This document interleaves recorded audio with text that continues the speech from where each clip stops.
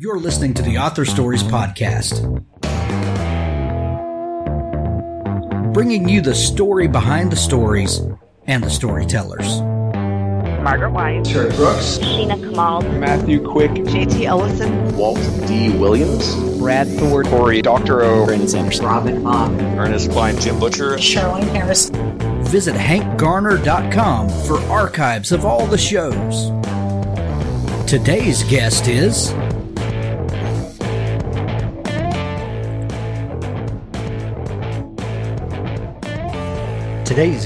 Kristin Harmel, who joins us back on the show. So Kristin, when you were last on the show, you had this fantastic book out, the Room on Rue Amelie. What's been going on since then? There's, the world has changed an awful lot, but you had a book release between those. Tell us a little bit about it and what's been going on with you. Yeah, gosh, that's so funny. I feel like I just talked to you, but if it was for the Room on Rue Amelie, that was 2.5 years ago now. I know, it's crazy. I mean, but what is time anymore, right? Exactly. I mean, it has ceased to exist in any sort of normal sense. So yeah, I had a book come out last year also in 2019 called The Winemaker's Wife. And then, of course, as you mentioned, I have a new one called The Book of Lost Names. And life has been crazy. I mean, gosh, this pandemic, of course, has thrown us all into just a whole new world. It's been interesting to be finding such different, new, exciting ways to reach readers. I would love it to still be out on the road, but that's not possible right now. And it's been great to realize that the internet offers us so many more opportunities than I realized to connect. Oh, for sure. Kristin, you have really found your niche. I'm hearing myself again. I'm so sorry. I'm like, I hear what, and now it stopped. And it's okay. I'm not hearing it now. What I was hearing myself back, and I was making myself stumble. Kristin, you've really kind of made a name for yourself and kind of found your niche in historical fiction. Do you remember the first historical fiction book that you read that just completely transported you to another place and made you feel like you lived in another time and could walk along with these other people? Gosh, that's a great question. I don't know that anyone's ever asked me that before. The first historical fiction book that I can remember reading that was intentionally historical fiction was probably Little House on the Prairie. But I also read the whole, when I was little, I read all the Nancy Drew and Hardy Boys and Bobbsey Twin books.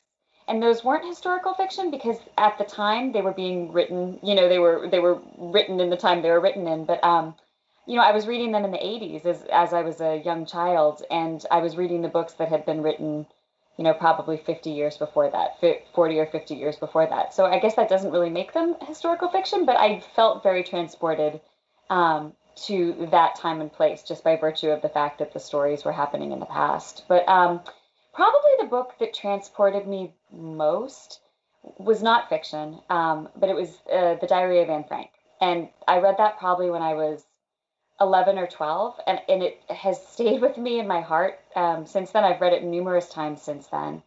And I think it is in large part responsible for the path I'm on now, writing about World War II. So World War II historical fiction is really found an audience these days. There are a lot of great stories coming out about this time period and these characters.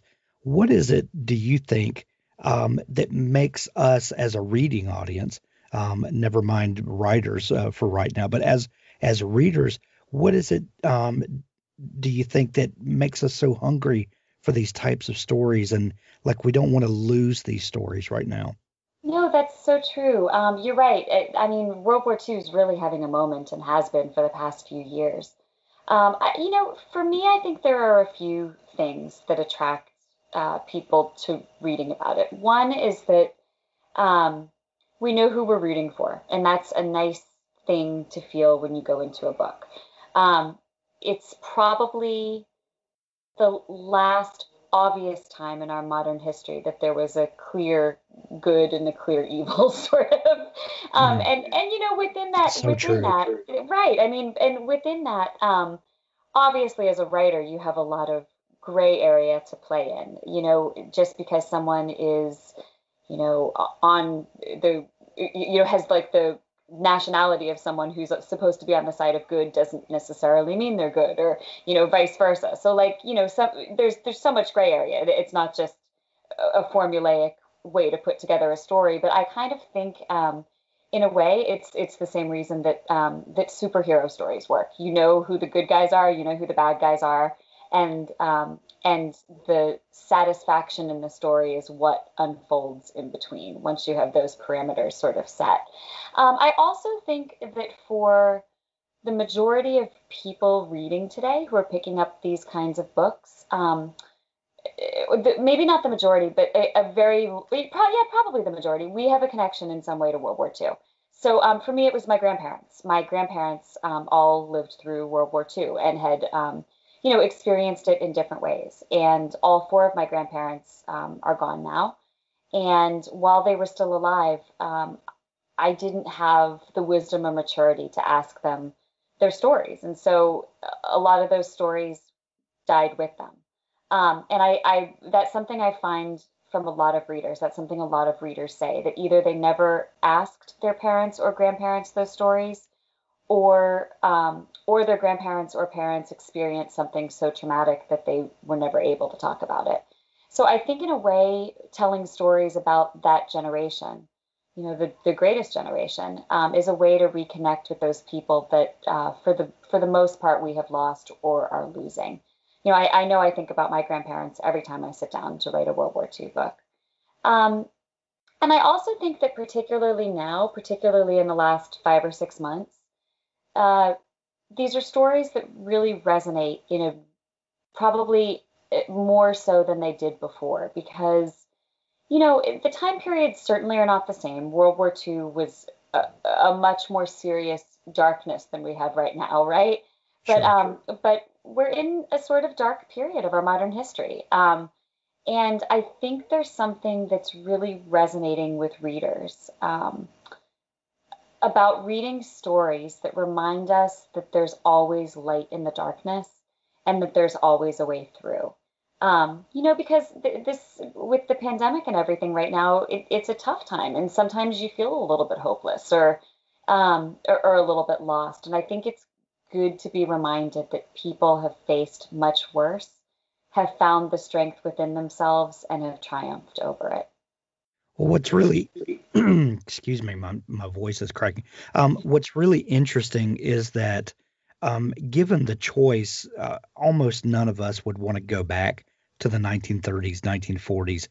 I think societally, we have evolved past a lot of things and worked out of a lot of issues and things like that. But like you said, the bigger scale problems, there was a simpler solution, even though it was a extremely costly solution. It was easy to look and say, these are the bad guys, these are the good guys. We must defeat the bad guys. And we're going to put all of these other things that we're wrestling with aside for a minute, handle this, and then we'll come back and address those. Maybe we kind of long for problems with simpler solutions in a way. Yeah, that's a good point. Problems with simpler solutions and a rallying cry that everybody can agree upon. You know, one of my novels, which came out in 2012, it was called The Sweetness of Forgetting. And one of the storylines in that novel was based on a real historical fact, which was that the Muslims of the Grand Mosque of Paris helped save around 1,000 Jewish people during World War II with the help of Christian organizations. So it was these 3 major religious groups that today, in today's world, particularly the Jews and the Muslims, are clashing. You know what I mean? Like Right. they're not, for the most part, working together. But here was a time in history where what humanity needed was so much greater than the things that divided them. And I think that's, yeah, I mean, you're right. We wouldn't want to go back to the 30s or the 40s for a lot of reasons, but that was one reason, because it was the simplicity of that need and of that just oneness of mankind. I think is sort of enviable. Kristin, we didn't get to talk last year, but you had a book come out called The Winemaker's Wife. Can you tell us a little bit about that book? Sure. So The Winemaker's Wife was set in World War II Champagne, France, and also in the present day. And it's about two women in the past who are connected to a champagne house, a prestigious champagne house, and a woman in the present whose grandmother has abruptly taken her back to Champagne to reveal a deep, dark family secret. And so you sort of see both stories unfold at once.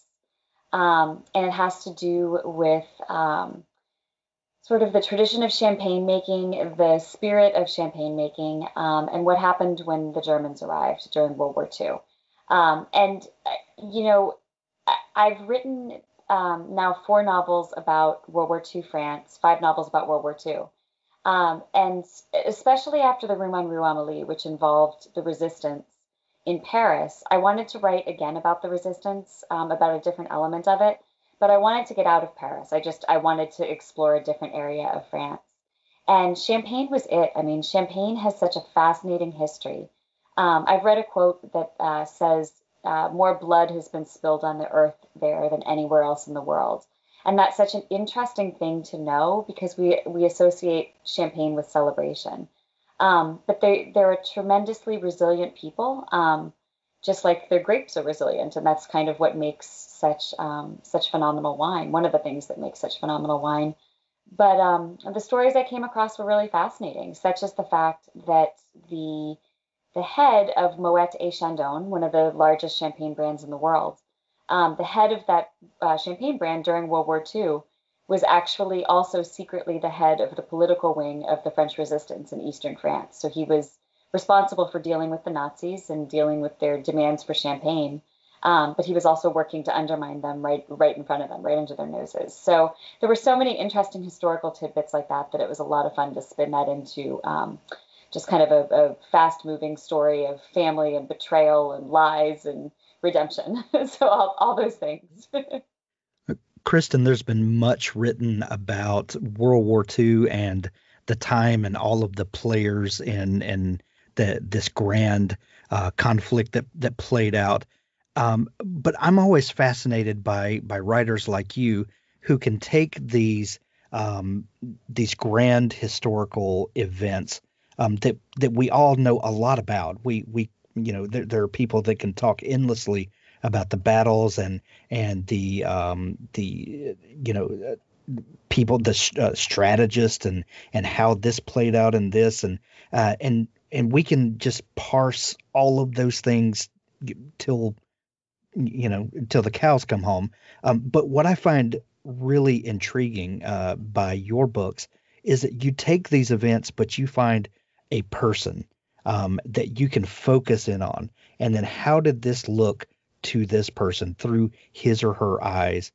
What else was going on in the world? How did these seemingly mundane things clash with these big, epic, world-altering events? And that's where real drama comes from, where we can relate to a character or a handful of characters and then see these big, epic scale things and how they affect what could be you or me. How do you go about finding these people, these stories that then, trigger, the writer's brain and the storyteller in you to then, kind of launch into these epic tales?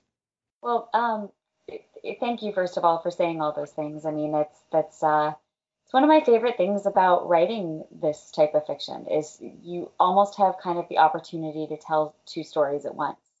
because you're telling the broader story that is the historical story, which is all rooted in fact, and we know the outcome, and it's no secret how World War II ends.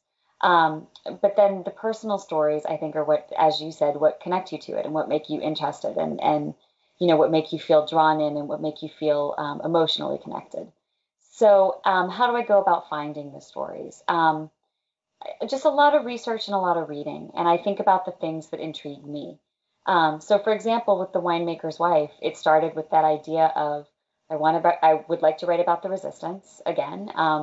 I would like to not write about the resistance in Paris. I want it to take place elsewhere. Where should that be? And I started just reading, and it was after reading a few books about Champagne, about what happened there during the war. Finding some documents, finding some interviews with people, things like that, that I knew I had the basis for a story. So I think it comes from an idea of what if, and then I do the research to find out if that what if is possible as a basis for a story. Once I have that, and I begin nailing down the historical facts, and as I'm nailing down the historical facts, which kind of creates the framework, I'm also mentally beginning to sort of figure out who the characters are going to be and what's going to happen to this, huge historical backdrop. And then once I kind of have that framework down, it's a lot of fun to sort of start from scratch with characters I have a vague idea about and just put them in motion in this world where the stakes are high and they have to make enormously important personal decisions that will change the world, that will change their world, but that will change the world around them too. Your new book, the Book of Lost Names, has one of the most interesting characters that I've ever seen in the character of Ava, or Eva, however you pronounce her. But to me, she's Ava. Ava, you're right. Yeah. Okay. She has a fascinating story, and she's based on a real historical figure. Is that right? Well, yes and no. So she's based on sort of a blend of several real life forgers, but there was not a real Ava. Gotcha. She was basically a combination between two resistance forgery networks, and the way that both of those networks worked and the way that people found their way into those networks and things like that. So how did you kind of stumble onto these forgers, and what was a forger back then for people that don't know? Well, okay, so it was actually while writing and researching The Room on Rue Amélie and The Winemaker's Wife that I began to wonder about the role that forgers had played in the war, and whether that would have been, or whether that would be something that would make an interesting novel. So in many countries, but specifically in France, which is what I kind of specialize in writing about, the resistance was greatly aided by people who made forged documents. Because there were a lot of people trying to escape. There were a lot of Jewish people trying to escape. There were a lot of Allied pilots who were shot down and were trying to escape. There were a lot of young men and women who were part of the resistance and whose cover was blown, who were uncovered and had to escape. But you couldn't just hop on a train with no identity papers, or try to trek through an urban area on your way somewhere else with no identity papers, because you'd be arrested. I mean, you had to have papers that showed who you were, that you were an appropriate person, in the German perspective, and that you had a right and a reason to be going where you said you were going.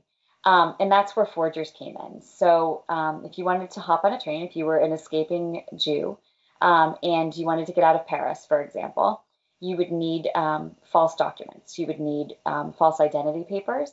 You would need a false travel permit, stamped by the Nazis, stamped and filled out in German.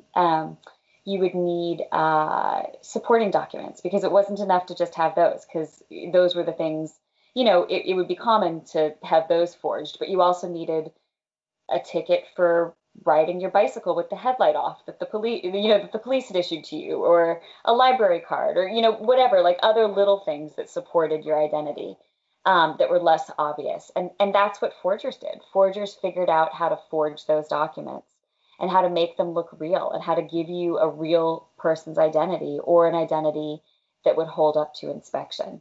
And so, yeah, it was while researching those two previous novels that I thought, what did forgers do? Would this make an interesting story? And I began, like I mentioned, I just began by doing a ton of broad reading. And I stumbled across two forgers in particular whose stories have been written. One is a man named Adolfo Kaminsky. He was an incredibly prolific forger in Paris. And the other one is a man named Oscar Rosowski, who was a very prolific forger in the south of France. And both of them together were responsible for saving thousands of lives.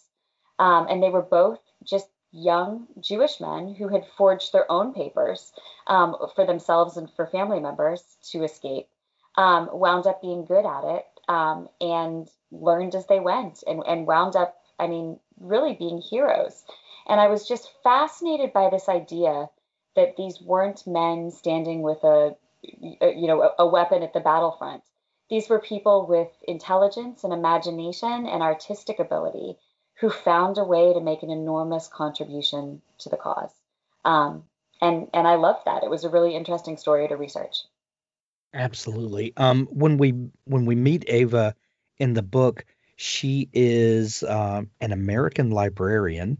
And I find it interesting that there are so many characters in this story of World War II that eventually settled in other Western countries, the United States, Britain, Canada, maybe, and they their lives take a whole other twist and turn. And if you didn't know this history, you would never know that they were tied back to this time and this place. But there's a magazine that immediately takes her back. Tell us about kind of what your idea for this instigating factor to pull her back into her history. Well, no, that's a great question, and you're right about so many people having left the places where they had sort of this trauma, and moving somewhere new to sort of start over. And I think a lot of people did start over and just never really talk about the past again. But the inspiration for that storyline, and so the present day storyline basically focuses on Eva trying to return, or trying to summon the courage to return, to find the Book of Lost Names, which was this book that was very important to her, that was stolen 60 years prior, when the Nazis were pulling out of France. And the inspiration for that was a New York Times article that I read. I think it was around the beginning of 2019. My literary agent forwarded it to me. And it was about the fact that in Germany, there are still millions and millions of books that were stolen, that were looted from people during the war, that have not yet been returned to their rightful owners. So, for example, in the main Zentral library in Berlin, they have about 3.5 million books in their collection. And they estimate that more than 1 million of them were looted books. And, there are people working tirelessly to try to return those books to their rightful owners, but it's been 75 years now. And not all of the books have obvious sources or obvious provenance. So it's a real challenge. And I was fascinated by that, but that's what triggers Eva to basically go down this road toward this past she's spent the last 60 years avoiding. Because she sees this book that had once belonged to her, that was looted a long time ago, and that she thinks might contain a last secret coded message that she's been wondering about for 60 years. She sees it in the New York Times, and she wonders, can I go after this? Do I have the courage? And that's the journey we're on with her. We know that the Nazis perpetrated all manner of atrocities, but for some people, they're just learning that book thievery was among them, and people are getting mad all over again. Yeah. Was the Book of Lost Names, is that a real book? So no, but sort of. So the Okay. Book of Lost Names, which is at the center of the novel, is basically a nondescript 1732 religious text, French religious text. It is basically just a Catholic guide to the weekly masses. And in the story, Ava and another prolific forger named Remy work together in the library, the small sort of hidden library of a rural French church, or not rural, but like in a very small town, a small town French church. And when they decide, so what the Book of Lost Names is again just this random nondescript book that they've chosen to use to record the names of the children who they're forging documents for. So Ava becomes a forger, Remy is a forger, and their main responsibility in their network is to forge documents for Jewish children who are being sent on, hopefully, to safety in Switzerland. But Ava becomes very concerned that these children won't know who they are. That they'll be too young to remember when the war is over, because some of them are very young.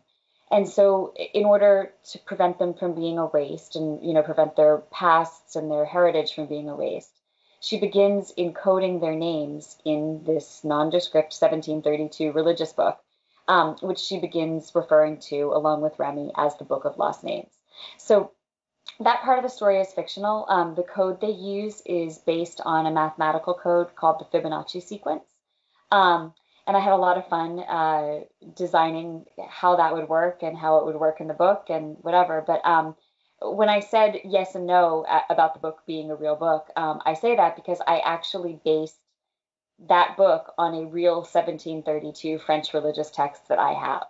So I didn't want to just invent a book and then make up stuff on the pages. I have a real leather-bound, beautiful, tattered cover, gilded spine with most of the gilding, having worn off over the years. But it is the book. It's the Book of Lost Names. It's just that there wasn't a real life code in it.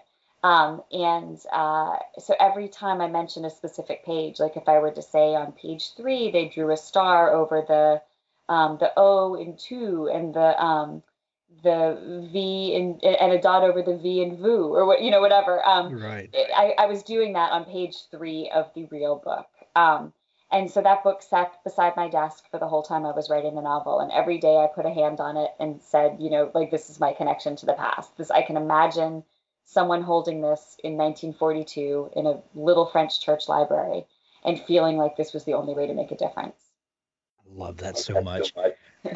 When you're writing the sort of dual timelines, we've got Ava in modern times, and then her recollections, her flashes back as we're living through these events of World War II with her. When you shift gears to write the flashbacks, is there something that changes in your writer brain? Do you prepare yourself? Okay, now I'm going to be in 1943, or, as opposed to, 2019 or 2020. Do you approach writing those scenes differently? No, that's a good question, but I really don't. I know some writers who write dual timelines, write the two stories completely differently, or, completely separately. They write the modern day timeline and then they write the past timeline, and then later they weave them together. I'm a very linear writer. I start at the beginning of the story. I look at it as a linear trajectory of the story, as opposed to a linear trajectory of time, if that makes sense. Sure. So, to me, it's all about how you tell the story and how you weave them together. You write so it like I would read it. Yeah, right, exactly. Write it like you intend for it to be read. Exactly. So no, it actually, to be honest with you, I feel more comfortable writing the past. The story set in the past. And I think maybe that's because I feel like I've done so much more of the work. I mean, because in the present, you just sort of, it's not hard to imagine a modern day library. I mean, I don't have to find out well, how did the light switch work in the library? Or, it's like these things Right. that we just obviously, it's in the modern day, we know how the light switch works. But in the past, I feel like maybe I just have more confidence because I have done everything I can to frame that world. And I also think that maybe that story develops as I'm doing the research, which means that even if it's not on paper yet, half of the story is already there in my head before I begin to write. So actually, those are, I think, the easier chapters for me to write, and the only ones I really need to prepare myself for, or sort of brace myself for, as you were sort of saying, I think are the ones where something really sad or tragic happens. Like those are the ones that are difficult for me because I have to get through them emotionally myself, but I have to do it in a way that doesn't shy away from the tragedy or doesn't diminish it. You know. That's a great answer. Kristin, we've mentioned a couple of times as we've been talking the pandemic that's going on and how life has shifted and changed for so many of us. When talking to writers every day, writers can be kind of a strange bunch. We occupy a room alone a lot of times, so writing books, and a lot of that time is just spent alone, writing with either a computer or a notebook, whatever your method is, and not a lot of interaction with other people. And so you would think that a time like the COVID-19 pandemic would be a great time for writers. But as I've talked to people, there's kind of a weird mental thing that is going on with a lot of people. And even though, being told you have to quarantine is different than working alone in a room. There's something that's kind of going on with people. How have you personally approached this time, and do you feel like it's had any effect on your creativity? Well, I feel like the writers who are alone in a room with all their thoughts and their creativity are probably not the ones who have a 4-year-old son like I do. That's been the biggest change for me. I mean, he's not in school. He normally, we went on spring break in March and then he never went back. Right. And so it is, and that used to be my writing time. He would go to school and I would write. And now I'm having to pull the time out of nowhere to do that. Because I can't do it when I'm looking after him. You know what I mean? Like Right. You can't just say to a 4-year-old, entertain yourself for the next 3 hours and they just cheerfully do it. Like unfortunately it doesn't work that way. So for me, the biggest challenge has been trying to figure out the time to do this. And it's interesting, and I hope you don't mind that I tell this story, but I was thinking it was sort of funny as you were saying that, writing is such an isolated thing, because it is. And COVID, the pandemic, is an isolating thing, and it is. Sure. But this is the time in my career that I have felt more connected than ever before to the community of writers and readers. And that's amazing. because along with 4 other writer friends in April, at the beginning of April, we decided to start a Facebook Live show. We started April 15th. We thought we were going to go, we do it once a week. We thought we were going to go until the end of May, because surely things would be normal by the end of May. And clearly they were not. But even if they had been, I think we would have kept going, because it's been, I think, game-changing and life-changing for all 5 of us. So it's a show called Friends in Fiction. It's on Facebook Live every Wednesday night at 7 p.m. Eastern. And it's me, Mary Kay Andrews, Christy Woodson Harvey, Patty Callahan Henry, and Mary Alice Monroe. And so we chat with each other. We have guests. We've had people like Delia Owens and Kristen Hanna, and Karen Slaughter and Ellen Hildebrand and Jasmine Guillory. And we have Emily Giffen coming on in a couple weeks. We have Christina McMorris this week. Like, we just have this amazing, really fun lineup of guests. And a lot of them, some of them are people I'm already friends with. Some of them are people I hadn't met before. And I'm getting this just extraordinary opportunity to connect with them. And in addition to that, this Facebook Live we do lives in a Facebook group we have called Friends in Fiction, which started off just a couple dozen people, and we've grown to almost 17,000 members now, which is great. It's become this wonderful place to connect with readers. Every day there are hundreds of posts from people about what they're reading and what they're liking and what they aren't liking, and It's fascinating. I've never felt so connected to other writers and to the people who are reading our books. To me, it's been absolutely hands down the best thing that's come out of this pandemic time, and the most unexpected thing. But in terms of staying creative, it's those four writers who keep me on track. I was floundering. I didn't know how to find the time. I was having trouble holding myself accountable because life has gotten hard, you know. As a group, all five of us, we get up early every morning and write together in the morning before the world around us wakes up, before everyone else starts. So I usually start at about 6. Everyone is always there by 7.